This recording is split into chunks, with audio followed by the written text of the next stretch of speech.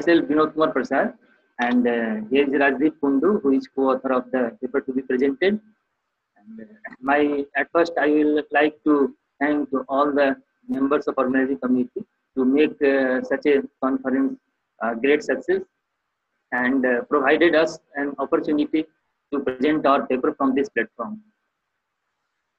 The title of my paper is Several Methods of Feature Extraction to Help in Optical Character Recognition.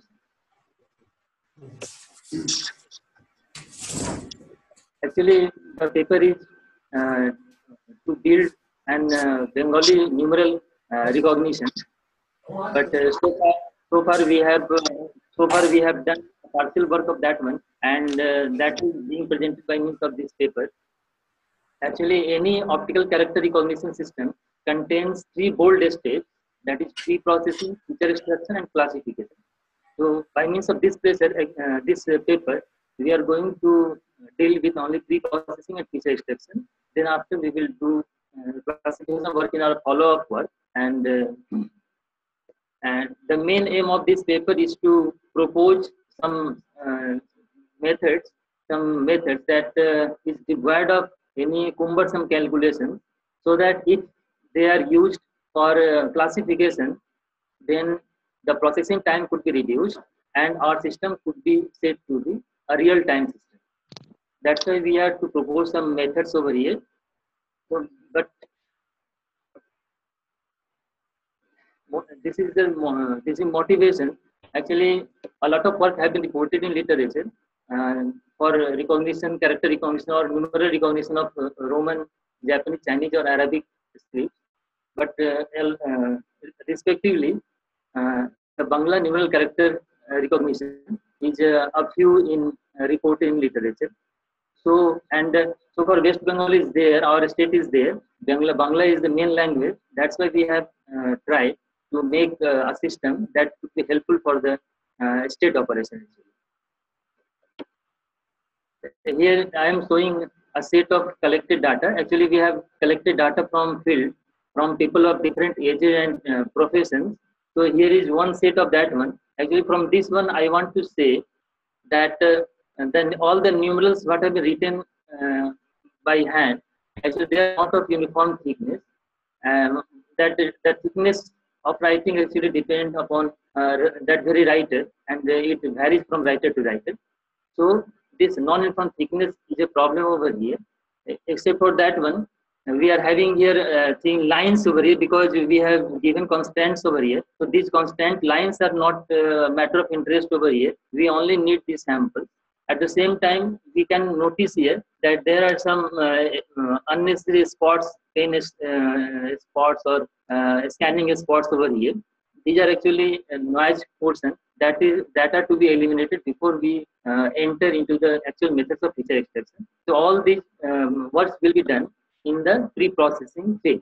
So our pre-processing phase contains digitization, then binarization, then noise removal will be there. After at the end of this one, these processes, we will get the segmented character. That will be from there we will extract the feature size. So far, the first is that digitization is there.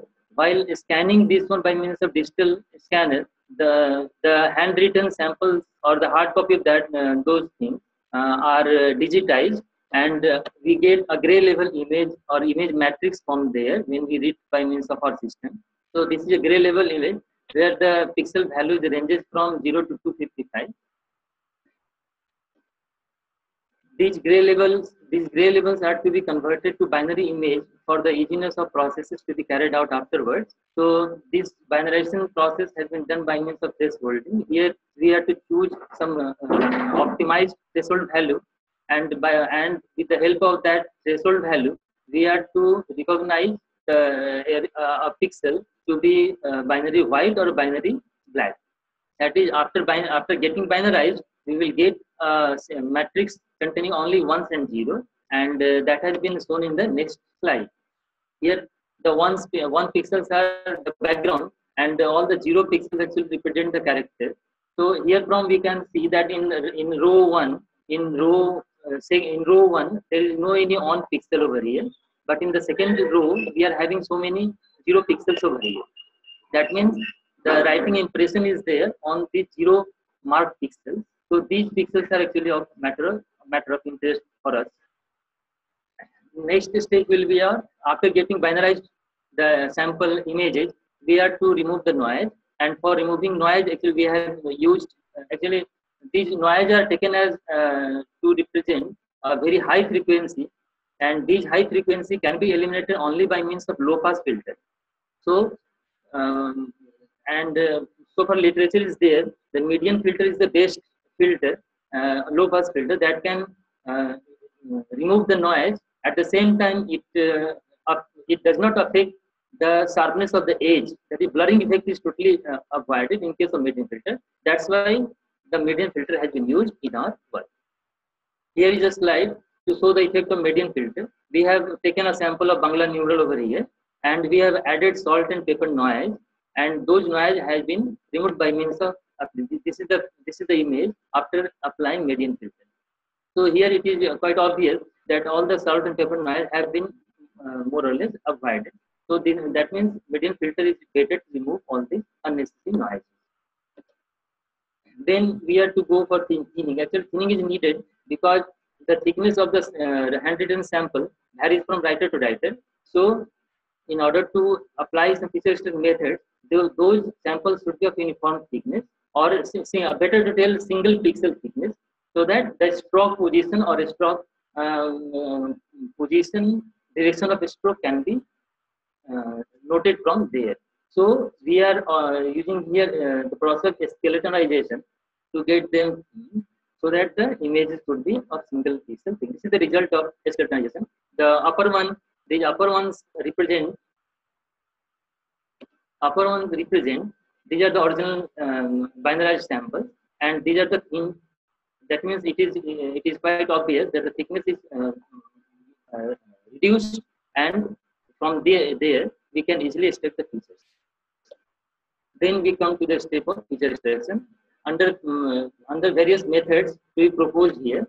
The first one is pixel count method, and this is applied row wise. Actually, we are getting binary image containing image matrix containing ones and zeros.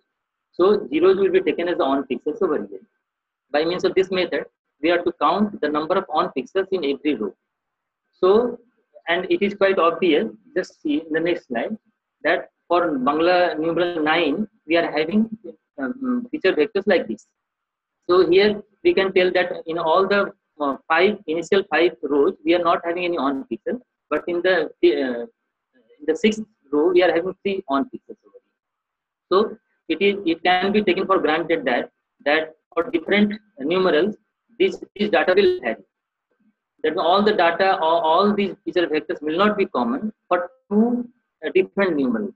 So these numerals may be demarcating features that will help us in the last step, that classification. So these are going to help us in the recognition. Next one is pixel XOR method. Since we are having image matrix containing ones and zeros, so that means the gates, digital gates may easily be applied over here, and we have done the same by applying XOR gate. Here on the 2 consecutive elements of image matrix in a row are XORed, and for every row we will have either 1 or 0 at the end of one row. So since our image size is of 50 by 50 pixels, so 50 rows are there, and we will get 50 feature vectors at the output. So this is the feature vector for Bengal numeral 3, and here we can see that there are no any numeral except for zeros and ones due to XOR operations. Next one is alphabetical coding.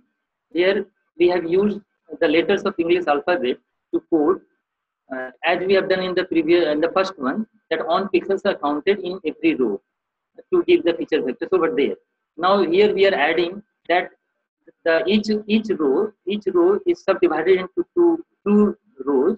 That means 50 rows are going to give 50 into 2, that is 100 sub rows over here, and the number of on pixels will vary from 0 to 25. That means altogether we are going to have 26 values, and those 26 values can easily be coded by means of 26 letters of English alphabet, and the same has been done by means of this feature extraction method. Just see, sir. that this is the coding logic for us. So if we are having zero number of on pixels, then that code for that row will be A. And if we are having 10 on pixels in a row, then the coding for that row will be P. So at the end, we are going to have 100 feature vectors that is shown over in the shown here in the next slide. For Bengali numeral 6, we are going to have coding like this. This is the third test. Next one is directional features. I will like to tell that from literature we could follow that directional features are very good and they will go a long way to extract the demarcating features from any neural sample, and that's why we have adopted directional features. And under directional features there are so many methods, but gradient method is preferred by our previous researchers. So here also we are going to, we have derived the gradient features over here. As we know that the gradient is a vector quantity having two components, vertical and horizontal components. So for here we will find both magnitude and phase of the gradient. To calculate the magnitude, actually we are having Sobel mass. This is mass actually. These are Sobel mass, and this is horizontal Sobel mass, and this is vertical Sobel mass. So this horizontal Sobel mass will give the horizontal component of the gradient at a pixel position, and this will give the vertical component. And these two components will be used over here to calculate the resultant magnitude at that pixel position actually. And this value will give the phase angle by means of those two components, that is SP and SH, calculated by the Sobel mass.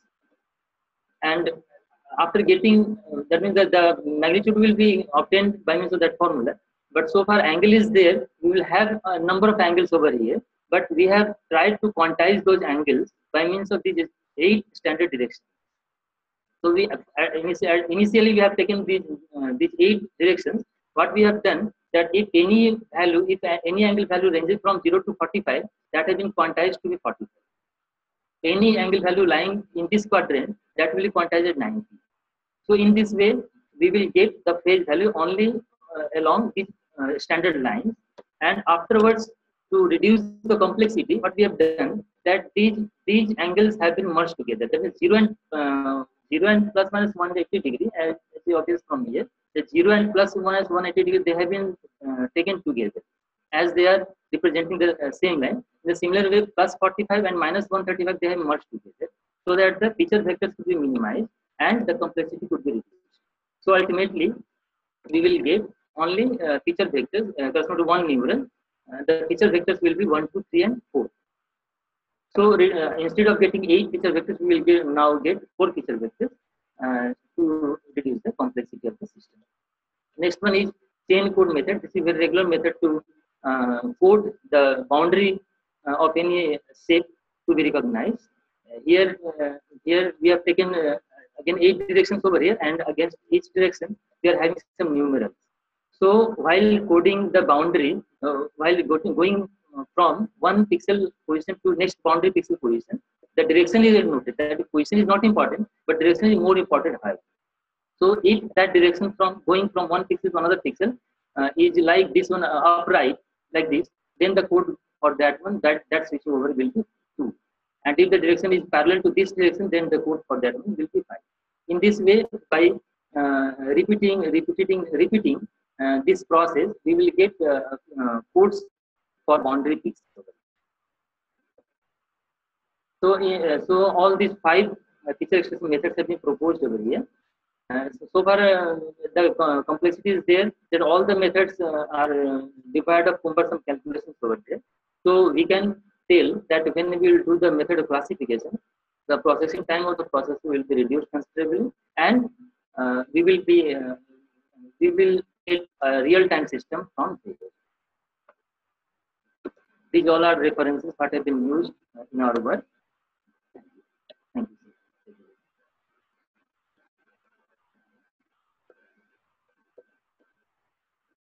Yeah, Mr. Binod Kumar. Yeah, thank you, sir. Now, yeah, you have stopped sharing also. Yeah, thanks a lot for presentation. Okay. Thank you. So now I would like to open the session for the question answer. So first, let me unmute the Om Prakash sir. Om Prakash sir, Yes. now you can. If anybody want to ask some queries or having some questions, so you can raise a hand like this thing. Okay. And means anybody have any question right now, so that we can give chance, because I have muted everybody. Mr. Binod Kumar, Yes, it is a nice presentation, yes. and it is like image processing, something like that. Yeah. And I hope that it is very much useful to recognize any type of picture or written material in any language. It will be helpful in future, and I hope that it is for all languages also. So, yes. Okay. Then, what is the practical application? So In fact, what is the sir, actually, Optical character recognition is in practice from several decades actually. Sir. So, by if we could recognize Bangla numerals with good accuracy, then I will extend these ones. We will extend these ones for recognition of other numerals in other languages or characters